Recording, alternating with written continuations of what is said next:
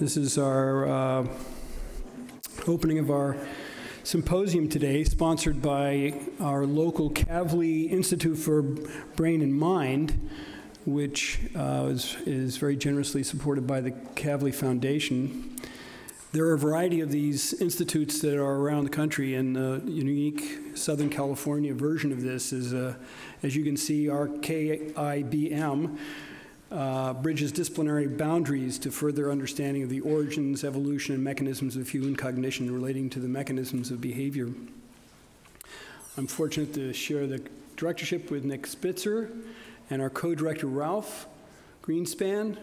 So in addition to the support from the Kavli Foundation, in this aggregate underneath the KIBM is the Center for Brain Activity and Mapping, and the California Brain, a neurotechnology program of California, and the San Diego Brain Consortium, all of which Ralph has been organizing and putting together, and we've aggregated them under a single head, though they have independent functions and activities throughout the year.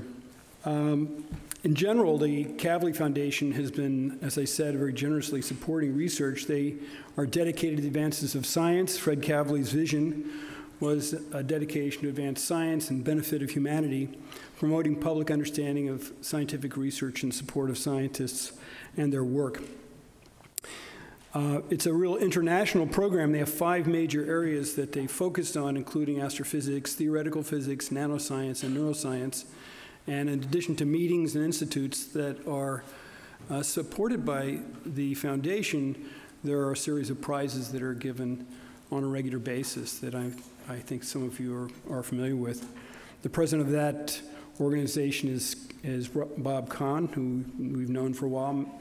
Mi-Young Chun is the executive vice president of science programs, and James Cohen is the director of communications. We have 2 representatives, Chris Martin and Sylva Albin, are here representing the Kavli Foundation, and will be participating today in our tomorrow's meeting, so thanks very much for coming.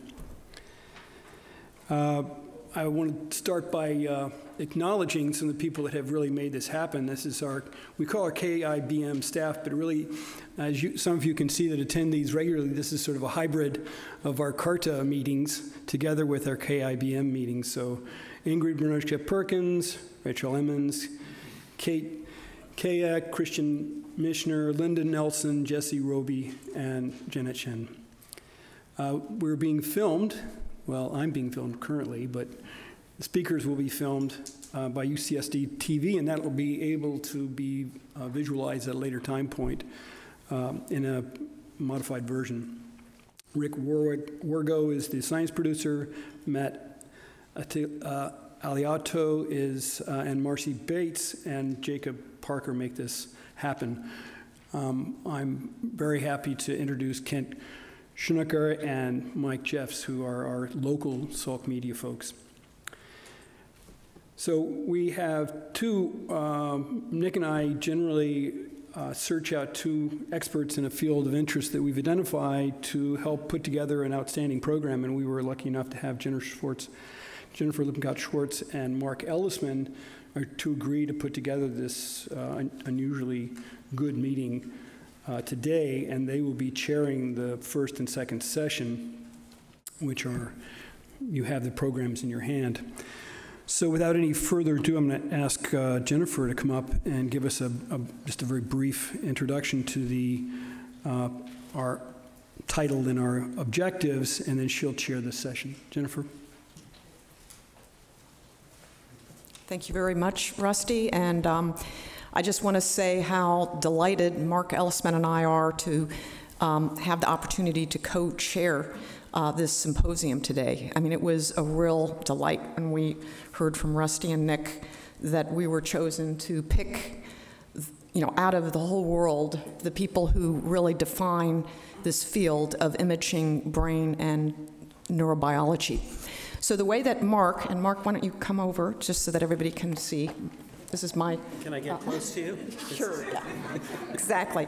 The way Mark and I really went about choosing people to be part of this symposium was to cross scales of imaging from looking at the ultrastructure of brain slices to an intermediate level where one's looking at organelles and intercellular communication, all the way up to tissue and brain in vivo imaging. We've also invited people who analyze these data sets, these huge data sets from the in vivo brain imaging experiments. And finally, and in many ways, most importantly, we've invited two scientists who are pioneers in the development of tools that all of us are using for doing this type of imaging of the brain.